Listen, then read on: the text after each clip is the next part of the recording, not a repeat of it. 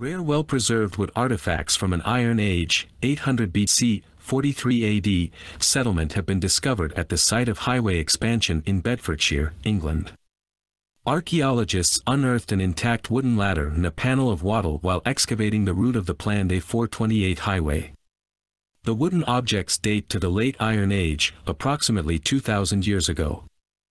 Museum of London Archaeology, MOLA, experts have been excavating a field near Tempsford where an ancient farm was in use from the Middle Iron Age, ca 300 to 100 BC, through the late Roman period, 200 to 400 AD.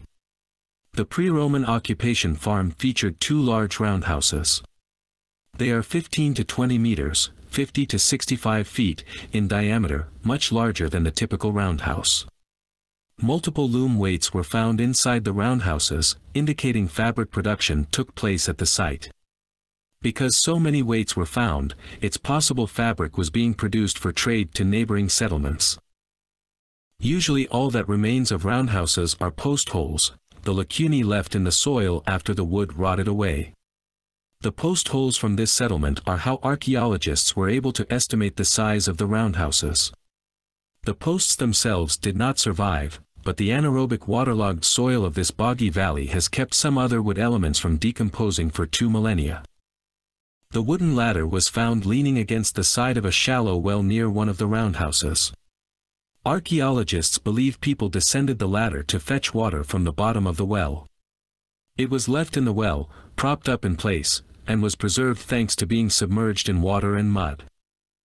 The well is also the source of the wattle panel. The panel is circular, made of interwoven twigs and branches. It was used to line the wall of the shallow well to keep it from collapse. Wattle is the same material used to construct roundhouse walls. The woven panels would then be covered with daub, a coating material made of mud, clay and/or animal dung mixed crushed stone, straw and/or animal hair. Once applied to the wattle, the daub dried to form a firm wall. The preserved wood artifacts have been recovered from the site and are now undergoing conservation.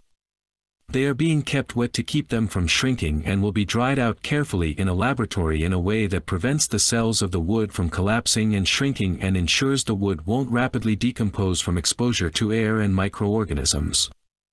We can learn a lot from these wooden objects. As well as being able to see how people made and used them during their daily lives, finding out what type of wood they used will tell us about the trees which grew in the area.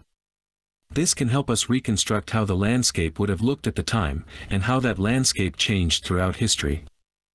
It isn't just wood which can be preserved in these wet environments. We also find insects, seeds and pollen.